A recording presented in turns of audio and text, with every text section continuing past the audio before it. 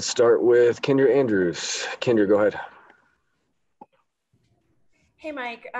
Into the first preseason game, you were talking about how in the bubble you were kind of thrown in with playing with Jamal and Jokic on the court together.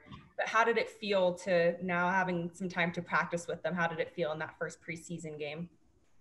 It felt pretty decent. It's going to take time for us to all mesh. Obviously, it was just the first preseason game. So it'll take time, still figuring each other out. But it was good. It was good to get out there with those guys. And I think that we're just going to get better and better with each preseason game. And by the time the first regular season game comes, I think we'll be ready to go. Next, we'll go to Mike Singer. Hey, Mike. We talked so much about what you did in the bubble and the strides you made on the defensive end.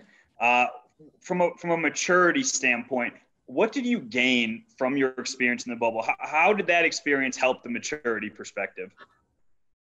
I think just, being out there on the floor, whenever you can get that experience, just being on the floor, getting playing time, you're naturally just going to get more comfortable and pick up the NBA game. So I think that's all it was. We'll go to Chris Marlowe next. Hey, Michael. Hey, I'm curious. What was your evaluation of your performance in the first preseason game, and what would you like to do better tomorrow night against the Blazers? Like I said, it was just the first preseason game. We're all just trying to get our feet under us. For me personally, I just missed a lot of easy shots that I've made 100 times, so nothing to be too concerned about. I missed some easy layups. I missed a backdoor cut that should have been a dunk. I think he fouled me. I didn't make that, but it showed up as 3 of 12 from the field, but it was just a lot of easy shots that I just missed that I normally make. So on the offensive end, I'm not concerned at all. On the defensive end, it's just continuing to try to get better and just put the effort forth, and I'll be all right. We'll go to Todd Romero next. Hey, Michael, how you doing? Good. How are you? Question for a younger player. One of the toughest things when you have the skills and you're going in night, you have big 30-point nights, such like that. How do you manage consistency and being that, because that's that next level is being consistent? How do you work on that?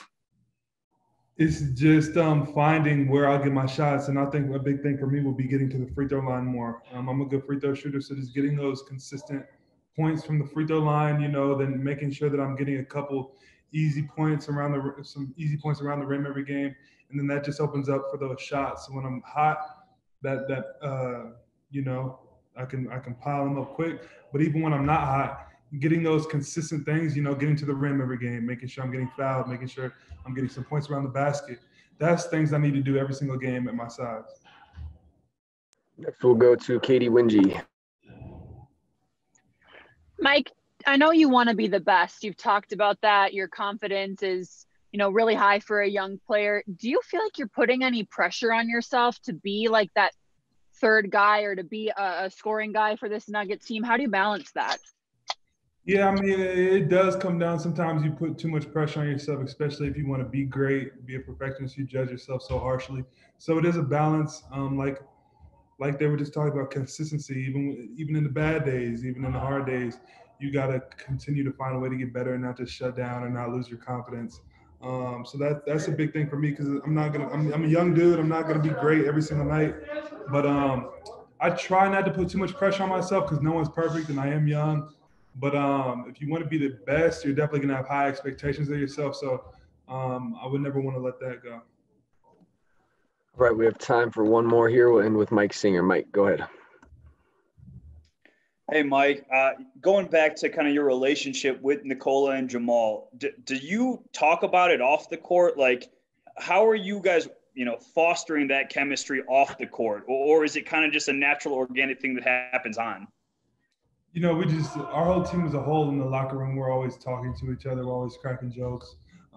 We got a really young, good team in that way. We like to spend time together. And even when it's not basketball related, we'll talk about stuff. So it's just something that comes natural for us as a team. So it's pretty cool.